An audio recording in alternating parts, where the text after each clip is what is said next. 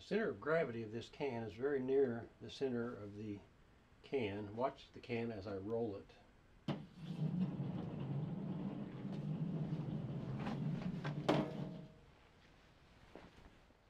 Now I'm going to modify the can so that the center of gravity is no longer at the axis of roll, and watch the can roll.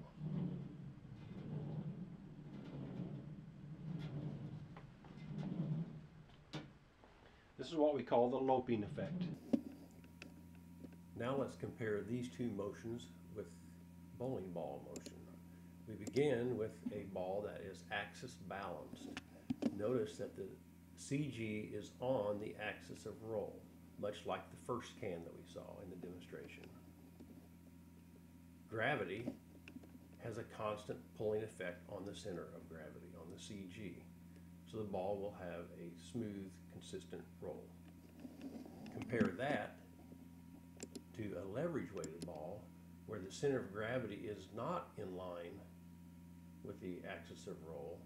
It rotates about the axis of roll as the ball rolls. Notice that gravity now has a dynamic effect. It is not a constant effect.